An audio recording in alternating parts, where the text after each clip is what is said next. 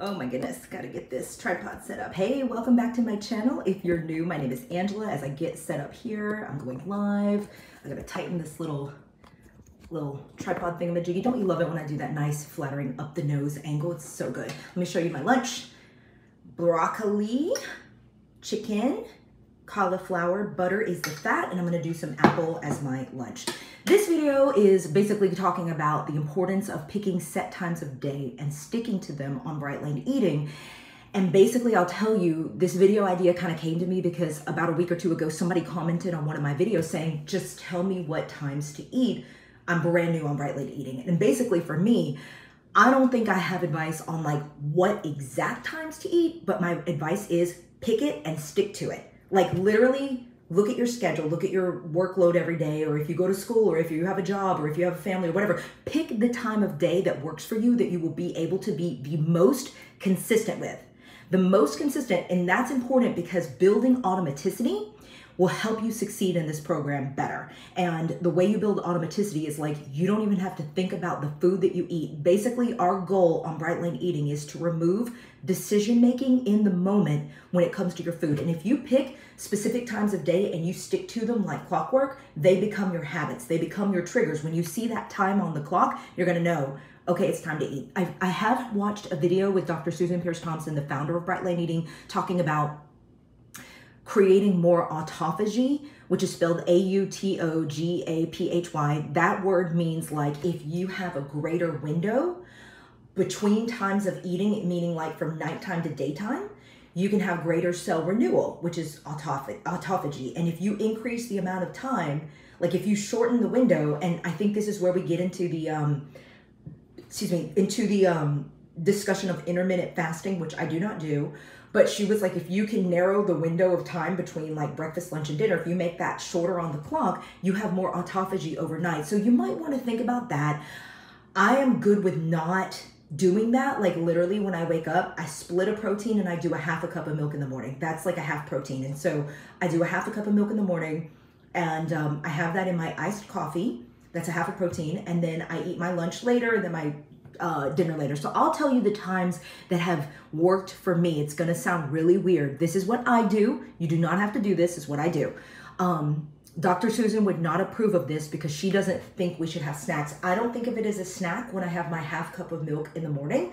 For me, that's my extra morning half protein. If you follow me here on my channel, you know that I do a Bright Line Eating version, which is the weight loss plan plus extra food because I have binge eating disorder. And that's what Dr. Joy, who is like the psychologist that Bright Line Eating uses to do like the 5th Bright Line group, which is the 5th Bright Line means don't binge. She has a group of people that she advises for eating disorders. She has a bunch of calls, and I learned through that group on the membership that if you have binge eating disorder, it's okay to add food. And so I still lose weight. Like I still am a fast loser even whenever I add food. So what I do is that usually when I wake up, and that's either 7 or 8 a.m., I have my half a cup of iced coffee and half a cup of whole milk together in a cup with ice. And then at 10 a.m. is when I have my full breakfast. And it's usually a weight loss breakfast because I got my half protein, like my half extra protein right when I woke up. And then I don't eat lunch until 2 p.m. That's me.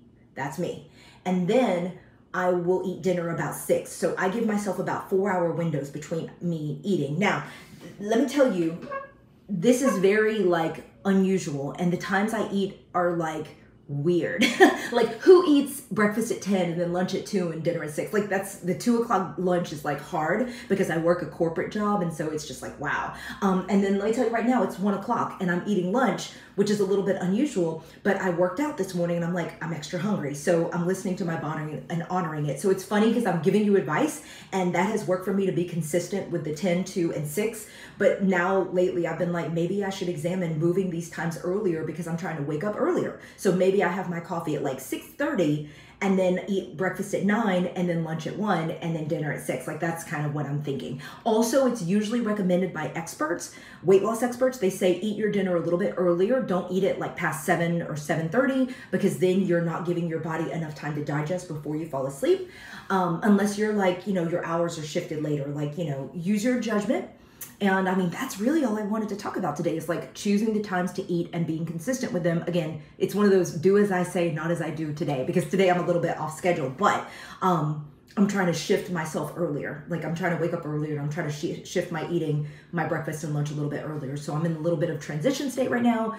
Drop a comment below. Let me know what you do. Like what times of days do you, or what time of day do you eat? And how does that work for you? And what is your hunger right before you eat? I'm very curious about that. I am most hungry before dinner. Like, woo, I'm hungry.